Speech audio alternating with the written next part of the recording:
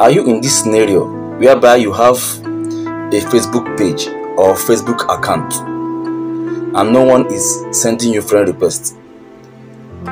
Sometimes from week to week you don't get friend requests. From day to day you don't get friend requests.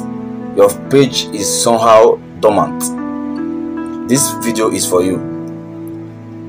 You know, the reason why you are not getting people following you, or you are not getting people sending you friend requests, is because your page is not recommendable.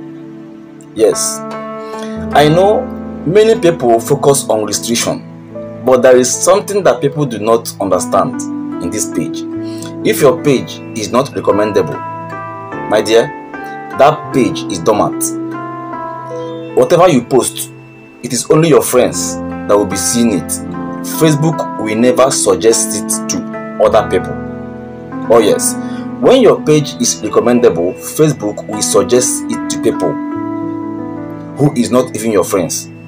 Yes, when you make posts, they will suggest it to people who is not even your friends.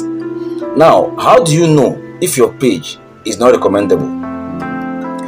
If your page is recommendable, you'll be getting followers. You'll be getting people sending you friend requests, because Facebook is suggesting your page to people. Facebook is suggesting your page, your post to people, because that page is recommendable. So the highest thing that can happen to your page or your profile is when that page or profile is not recommendable.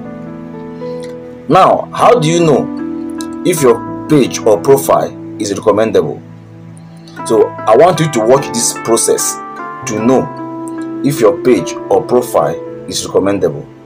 Now, how to check if your page or your professional mode is recommendable? First of all, you have to click on your Facebook page. Then you click on this highlighted three dots. You click on it. Then you click on this profile. I'm using my professional mode to explain this. Then you click on your profile. Then you will see view tools here. You will see view tools here. View tools here. You click on view tools. Then you scroll down. You will see this profile recommendation. You click on it. As you can see, my